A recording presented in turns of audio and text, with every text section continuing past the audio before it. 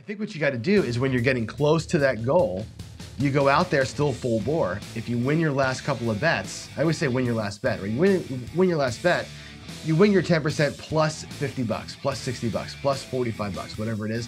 That's your excess money.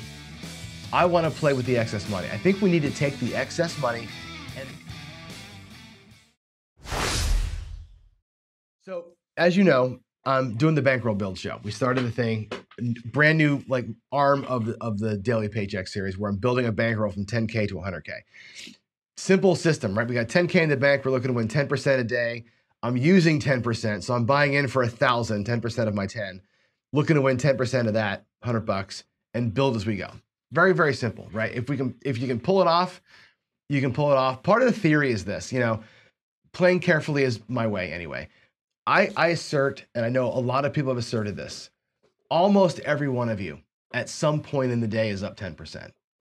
So at some point in your craps day, most of the time, you don't go out there and just donate money from the get. Some days you have those days. I've had those days too, right? You don't just go out there and get your ass kicked most of the time.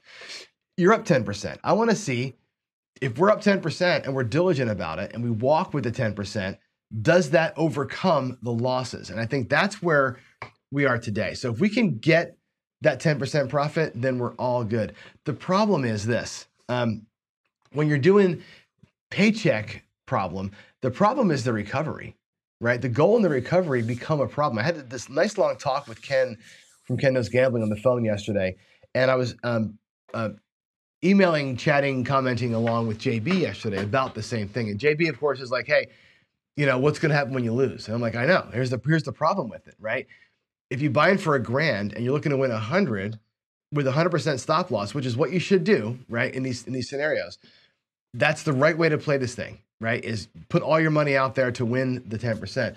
Well, if you go 30-0, then you're a hero, right? But you're not going to do that. If you go 29-1 in a month, right? Your profit is 1,900 bucks. So you're not at 100 bucks a day, you're at $68 a day. If you lose one time, you lose the whole $1,000 once, but you win 29 times 100, your net is 1,900.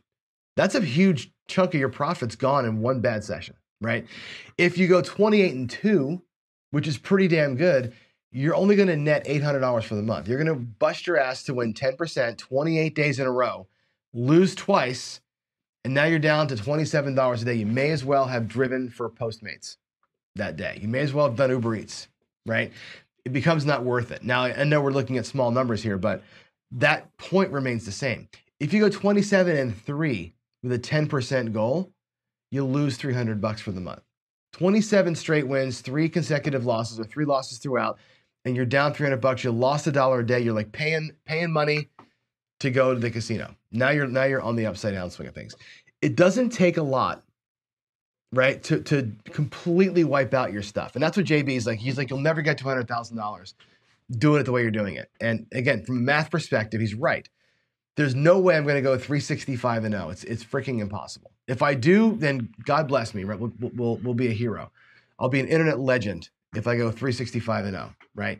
We're not going to do it. We're going to lose our bankroll some days. We're going to go down. And that means that the month that we're down, or it's a reset. And you're like, well, shit, now we got to figure out how do we get the money back. So that's the problem with paycheck play is this.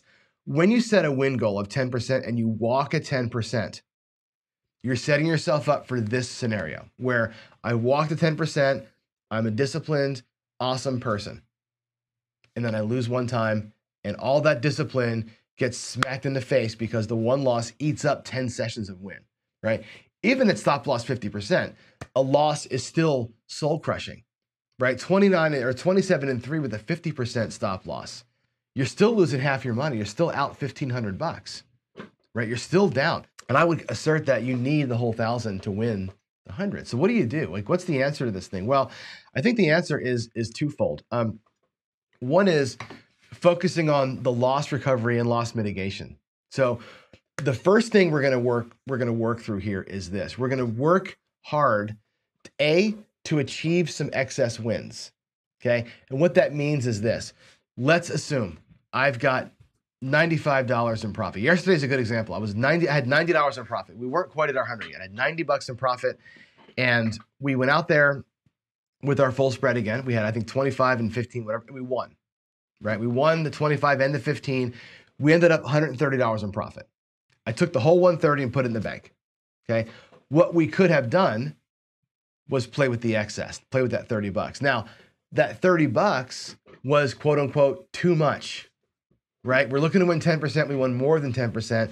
I probably, if I'm playing strict paycheck style, should have been out there for not the full thing. I should have been out there for enough to win my 10%. I shouldn't have put the second don't come out there, maybe, right? Just let the don't pass ride it out, win my 10% and be gone.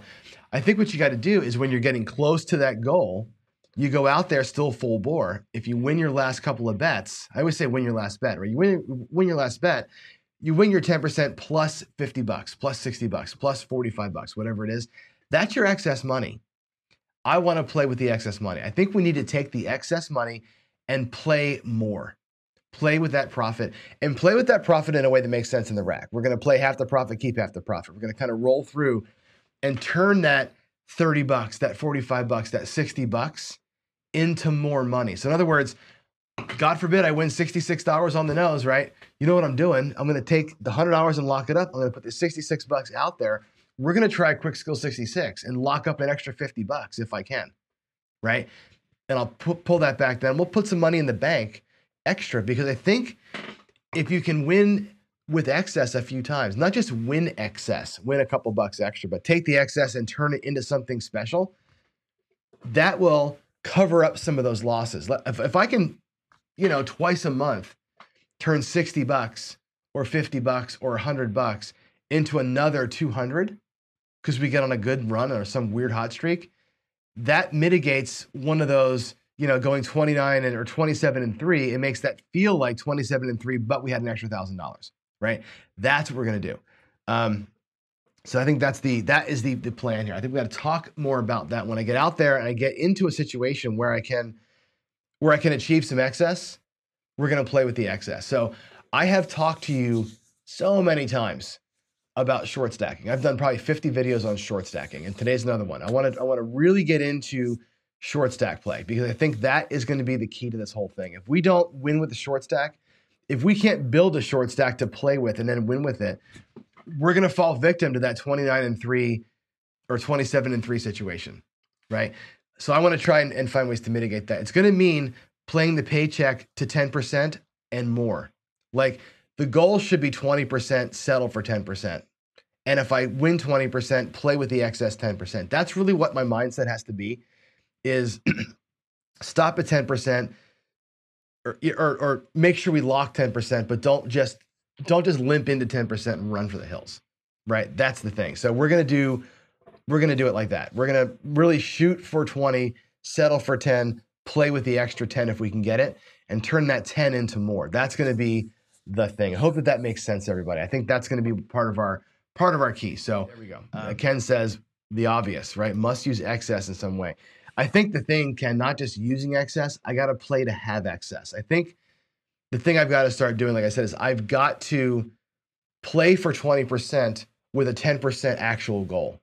Play for 20, keep 10, play with the excess 10, and make that sort of the mindset. I think that's why we talk about like having, your standard plays and your home run plays. Like to me, the excess play, that's where the Philly special gets lobbed out. That's where I go like a little squeeze play 66 and Philly special from there to make the extra hay. That's why we do those things. The reason why I have these hyper aggressive right side plays that I love so much is when I get myself in a spot where I have excess, that's when I play that stuff, right? That's how you can launch it. So there it is.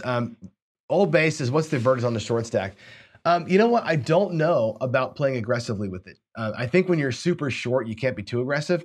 You got to make your first short stack play, I think it's got to be one of two things. Either it's got to be super low volatility. Like if I have 30 bucks, it's 3 come bets, most likely. If I've got 66 or 80 bucks, then I'm going to do a play that I know works, in air quotes, $66 squeeze play or 66 press and pull, something like that I know is going to give me more ammunition for later. But if it's super short stack, it's hard. And this again, I think dials into what do you do like in the round 2 of the Friday Night Fight when you have only 6 units. Short stack is like 6 units or less. What do you do with that thing? So